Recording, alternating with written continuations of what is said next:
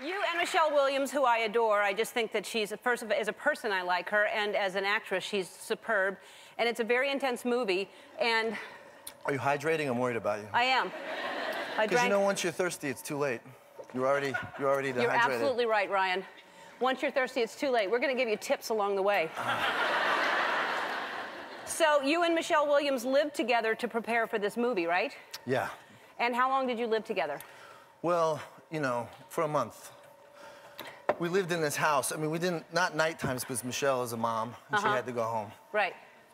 But during the days, we would live in this house, and we had, you know, a budget that we had to live on, and we had Christmas and birthdays, and we did the Jane Fonda Christmas and workout. birthdays in a month? Well, you know, we just packed them all in. We would make a birthday cake, have a birthday party in the morning, and then have Christmas at night. And well, tell people, I'm assuming people know the movie, but tell people what it's about. Well, it's just a love story.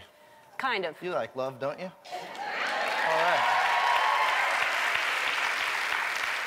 It's a love story, but it's a little more complicated than that. Well, but they have to see it to find out. That's right. Okay, I don't want to give anything away. And you and Michelle are a very, very cute couple, and as I said, I like you, I like her, so I like you individually. I like you as a couple. I don't know if you're a couple, you're being cagey about it, I know that.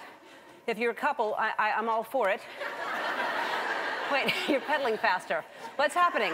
I'm trying to get away from this conversation.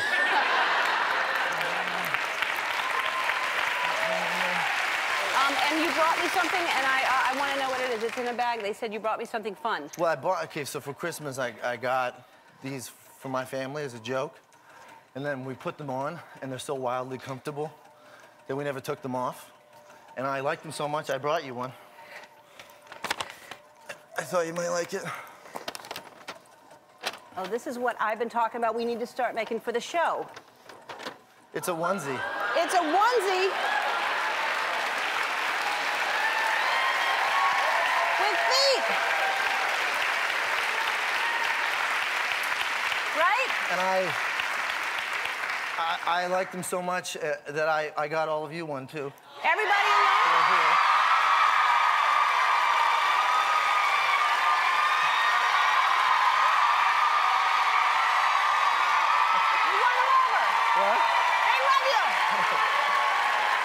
Here's what I'm going to say. I don't know if you agree with me, but I would say that Ryan Gosling's the best guest we've ever had on the show.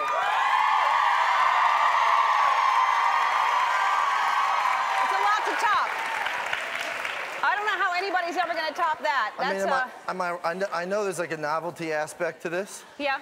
But they're pretty comfortable, aren't they? They're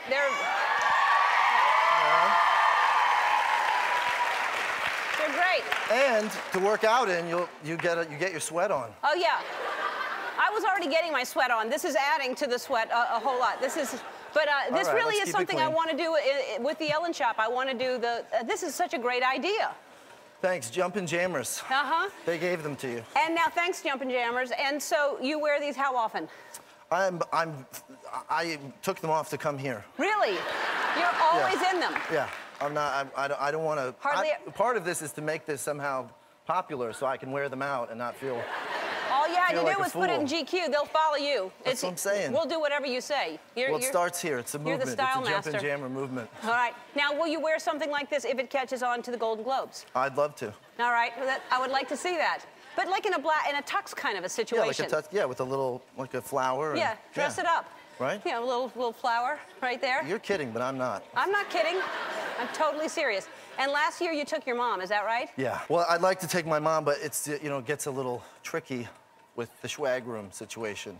Ooh, she likes the swag room? There's something like trance-inducing about them, you know? When we were in Sundance, I took my sweet, look at her. That's her in the Jumpin' Jammers. It's Christmas. I took her to the swag room and I said, Mom, when we go in there, just know that they're not just trying to give us stuff.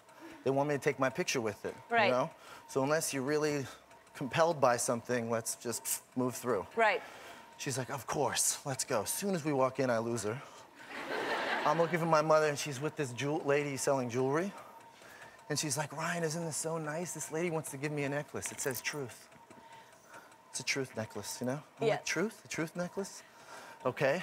Take a picture. She's like, don't you want to take your picture with the idea of truth? Concept of that? That's a good thing to be identified with, right? Okay.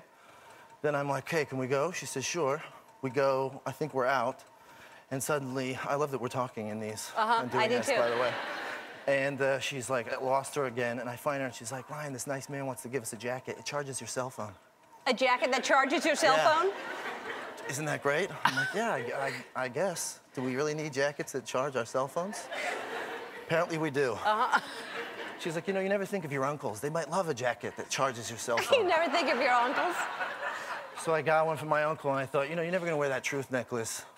You're never gonna wear it. She never takes it off, and my uncle won't. You can't separate him from his jacket. From the jacket that charges the cell phone. See? He won't. She knows. He's the, you know? She knows. He's the fool. Well, Ryan, I adore you, and you're so talented, and good luck. Congratulations on What's wrong with this? Don't think that this isn't going to happen. This is fulfilling some weird fantasy for me. I hope I hope that's okay. It's just getting a little intimate.